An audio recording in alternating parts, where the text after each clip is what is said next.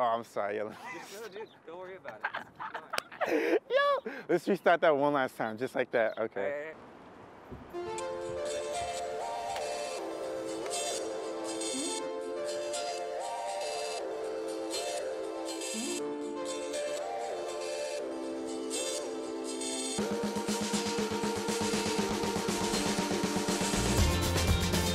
If you have a model or someone who you're working with or someone who you want to photograph, give them the direction, because people can be very intimidated by the idea of a camera that's being pointed in front of them.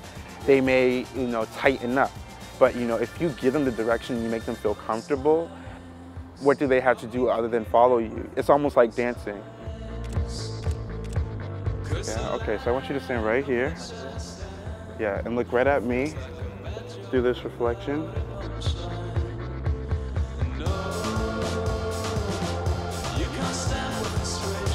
If you have an overall goal of what you want to do and what you want to accomplish, everything else should either follow that or sort of help push you in that direction.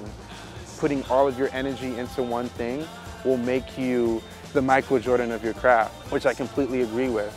And if that's for you, that's for you. And if you're someone who likes to be involved in multiple things, knowing when to make things a priority and not forgetting about what else you want to do if it's part of your overall goal.